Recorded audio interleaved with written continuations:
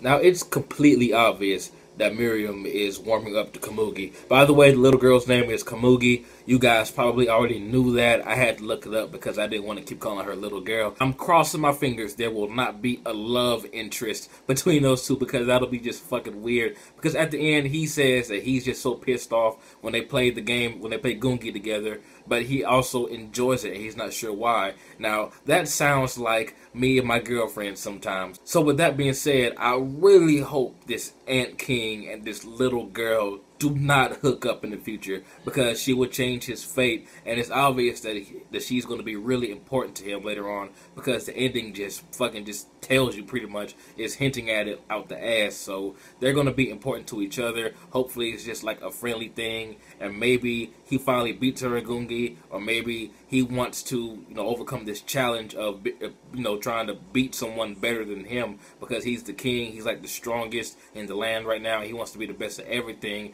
and maybe he will look up to her and respect her or something like that. But if they hook up, man, I'm gonna say fuck this. Komugi must be Tobirama's daughter, man. When the king does this move that he's just sure that will win, she says, I invented this 10 years ago. It really shows that all of her life she has been trained and been playing Komugi her entire life. Now, it's not exactly clear how old she is. I'm not sure if they actually mentioned it in the first episode that she was in, but I assumed that she was like around 10, 11, or 12, and she said she invented that move 10 years ago. So how old is this little girl actually? Moral owned Chitu, man. Moral is awesome. Although Chitu, I love his design, I love his character, probably because I love fast characters, because I'm a huge Sonic fan and I love some of the most recent Sonic games, even though many people don't. I just like the speed, so any fast character gets a pass for me. So Chitu was awesome, but the confrontation between those two, it was very strategic on Moral's end. Like, I mean, while he was reading manga, which was hilarious, by the way, it's hilarious that he's reading manga in the anime. But anyway,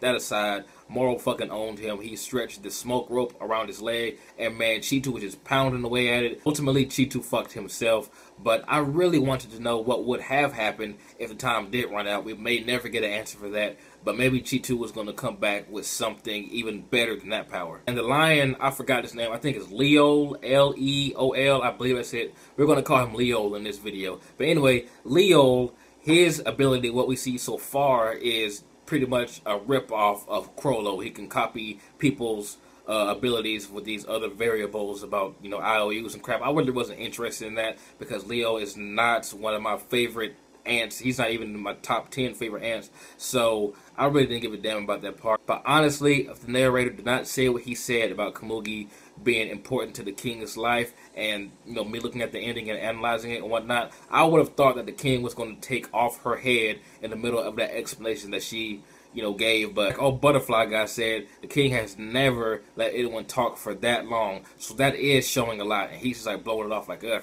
whatever, it's not of any significance. But I mean, the announcer said it himself, so some shit is about to go down. My prediction is they'll keep going at it and going at it, because it's obvious that the king is obsessed, and he will play this little girl until he does finally defeat her, which may or may not happen. And there may be some awesome conversation, maybe some talk no jutsus in there. Maybe the little girl will actually make him turn good, which I wouldn't like really, because I want to see the Netero versus Meryem fight. But maybe she would change his outlook on humans. Maybe she would try to persuade him to be good, because I'm not even sure if she knows what the fuck he's up to or what he looks like at all, because she's blind. So I'm thinking that maybe she just thinks that he's just a stand-in for the guy that died. You may find out and she may be like, no, you can't do this, do this for me. It may be like the Maria to Shadow, if you know what I mean. The one human that he likes and the one human that keeps him in check. That's just my prediction. I may be way off. Like I said, I do not read the manga, so please don't spoil anything for me. Tell me what you guys think. What do you think the king is going to do? Will he ever defeat her in Komugi?